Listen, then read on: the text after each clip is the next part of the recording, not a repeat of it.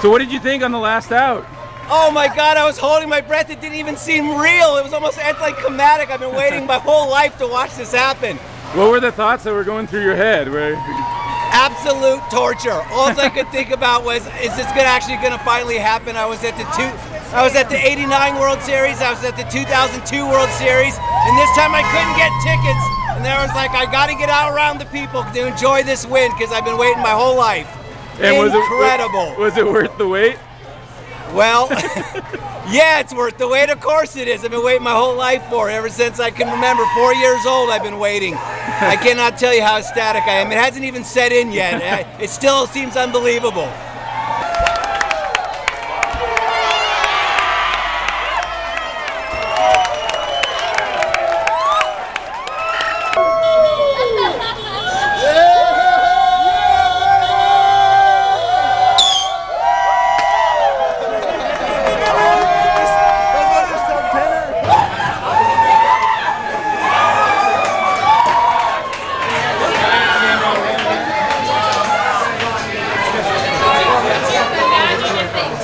On that last out, what was going through your head? What were you thinking? Oh, I knew he could do it.